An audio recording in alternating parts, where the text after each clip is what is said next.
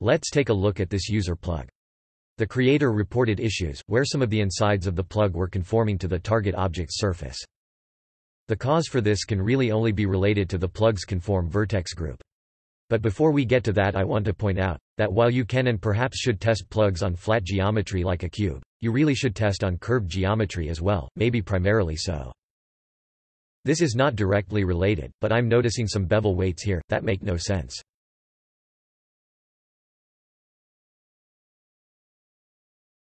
The plug has a deformer according to the Validate Plug tool, so I'm unhiding to check it out. It doesn't actually cover the entire plug, so I'm deleting it. This plug mesh has bevel weights set and has a live bevel modifier. These will be applied by the plug tool and will mess with your vertex groups. Keeping them live would also prevent you from using the normal transfer. You shouldn't use bevel modifiers on the plug mesh or any subset that will get deformed. It's asking for trouble and the mods won't carry over anyway. Since the plug was also C-sharpened by hard ops, I'm also using hard ops to undo all that. I'm then just sharpening, with only the edge sharps enabled. You could do that manually via Blender's Mark Sharp tool in the Ctrl-E menu in edit mode. There are also two normal transfer vertex groups that don't belong here. And as predicted, the conform group covers more than just the surface level polygons.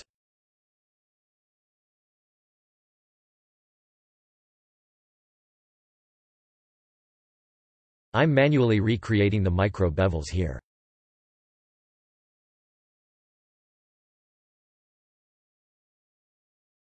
I'm also adding some edges to this long stretch to allow for better deformation.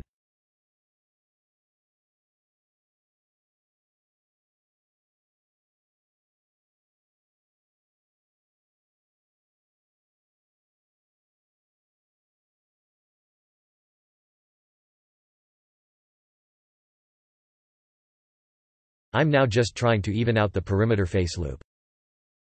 As said before, its purpose is to give you some space in case you want to edit the bevel after you've plugged this into a mesh. Having it uneven makes little sense in this context.